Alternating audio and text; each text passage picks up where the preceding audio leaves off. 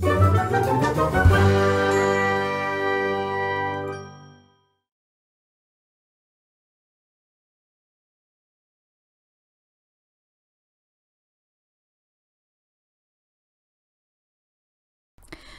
again. Today I'm sharing with you a little drawing. It's a tuxedo cat that I did on an ACO format, which is 2.5 by 3.5. So it's inches, sorry. So it is a miniature drawing. If you've already seen some of my other videos, you'll see that the technique is exactly the same.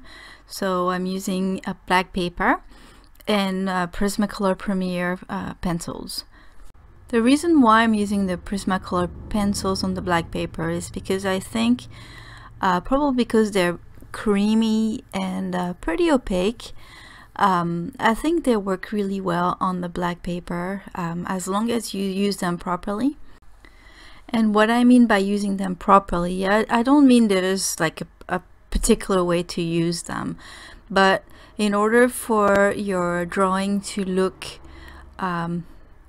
more realistic, I guess, and in order to be able to blend your colors and add all the colors you want, you really need to add very thin layers. So don't push on your pencil very hard from the start. What I do is, again, it's what I do is what works for me. It's not what everybody has to do, but what works for me is to just add light layers on top of other light layers, and each time I add another layer, I add a little bit more pressure to my pencil. You'll see that the white, for instance, this is a tuxedo cat, so it's the close-up of the face is mostly white, but you'll see that with each layer the white becomes whiter and whiter, and in the end it'll be a lot whiter than the very first layer, and it will be a lot whiter than if I had pushed really hard on my pencil while applying the first layer. So I started by transferring my line drawing with tracing paper, and so I traced my sketch with a white pencil, and then I used a regular graphite pencil on the other side of the tracing paper. And the reason why I don't start my line drawing straight onto the black paper is because if I ever need to erase, it's gonna damage the surface of the paper a little bit. It's not really gonna damage it, but it's gonna show, and it doesn't look very good.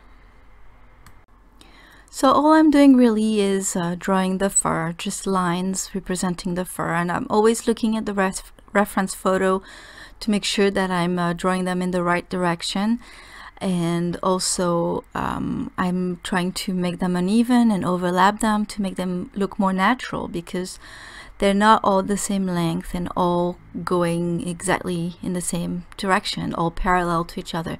So yeah, they're just lines. I'm only towards the end, in the whitest areas, will I just color it in, basically by adding more pressure, because it's really white, and I want this area to be very white and not show as many details, as many separate hairs.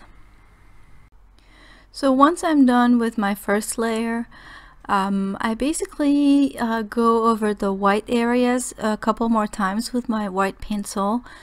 Again, I'm adding each time a little bit more pressure, and once it feels like I can't really add much more, I'll just use a spray fixative. It will add a little extra tooth to the drawing, and that way I can add another layer or two to finish the last details. So I'll be able to whiten the fur a little bit more and add a few more colors to the eyes and make them shine a bit more. Also, for the black area, I used to just leave it black, use the black of the paper, but now I use a black pencil by Derwent, and it's the Derwent drawing line. I really like those pencils because they're very creamy, and what it does is add, it's blacker than the paper, so it adds an extra depth. It really makes it stand out a bit more than if I had just used the black of the paper, and I really like that.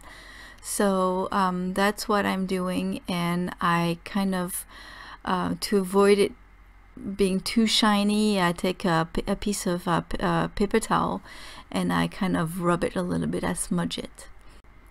Every so often I use a drafting brush to go over my drawing to remove all the little pieces of colors that are left behind, because the Prismacolor pencils, they tend to crumble a little bit, so that helps.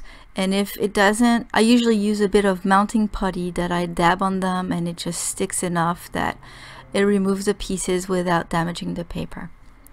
So I hope I was able to teach you a few tips. I hope this was useful to you. If you have any questions, don't hesitate to ask them in the comments below, and I'll see you next video. See you later. Bye bye.